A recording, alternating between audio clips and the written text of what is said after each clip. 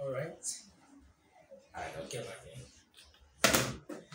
hello everyone. My name is SAMUELODUGBEMI and I especially welcome you to the online premiere of the movie The Waiter. The Waiter is a movie produced by God Himself through us. This movie will be a blessing to you. I am trusting God that yes, your life, my life will never remain the same. Meaning it will be better after watching this movie. So I want to encourage you to please relax, open your mind, pay attention as God speaks to us through this movie. I want to say to you, happy viewing. God bless you.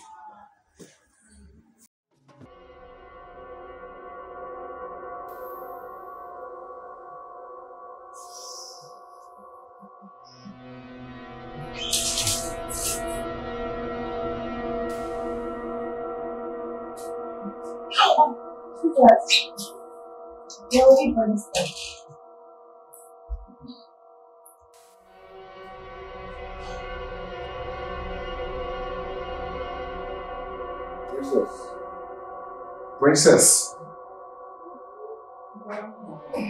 Come, take your kid brother, take him inside. Careful. Where are you coming from at this hour of the night? I'm speaking to you, where are you coming from? Is that why you put it to welcome you? Welcome you. Please, come from the studio. The studio? At this ungodly hour? What studio? For God's sake, you are a housewife. I'm mother of two, and you have the housewife to take care of. And when you say you were at this, doing what there? At this time of the night? If I'm a housewife, what are you? Oh. So you have the guts to talk back? The business husband. The man that doesn't have time for his family. Oh, all you do is travel around and credit my account. Tell me, you want to show us affection? We want to show us love? Okay, for God's sake, I'm doing it because of you and these two kids. What's funny here? What's funny here? Because of who? Tell me, because of who? Because of you and the kids. Okay. You think I'm dumb? You think I'm dumb? You think I do not know that you travel around with ladies? Me and you. Please. Let me mind mine. You are the business husband. I am the housewife.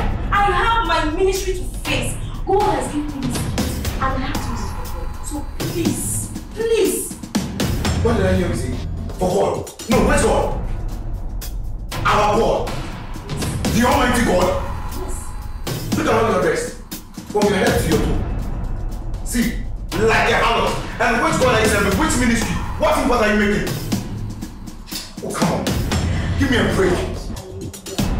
Like a harlot, you are doing ministry. You are confused. You are a confused man. Wait. I remember, let me take it back. I remember some years back, you said, I want you to look good, like the city girls. Whenever they come over in December, they look fresh and all that. And now, I dress well, I look good, I look good. And now you are complaining. Can't you see that you are very good? See, I do not have ability to accommodate whatever you are bringing tonight. I don't have it. So please, I'm tired. I want to stay there. I'm really tired. So why is it? Don't come back here. Please, what happened?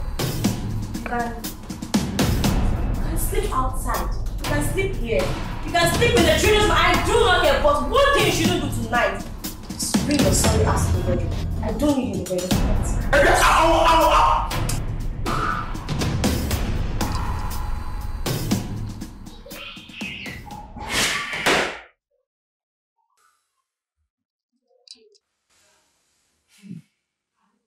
This is not my wife.